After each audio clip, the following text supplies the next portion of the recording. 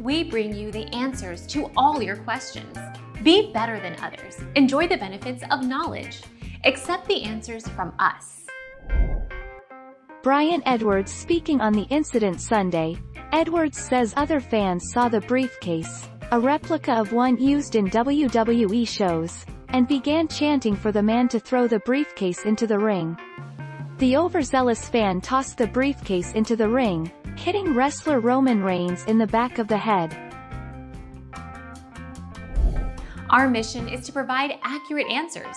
We think without knowledge, it is impossible to live a balanced life. Be competent, be skillful. Thank you for watching. Don't forget to subscribe and hit the bell notification.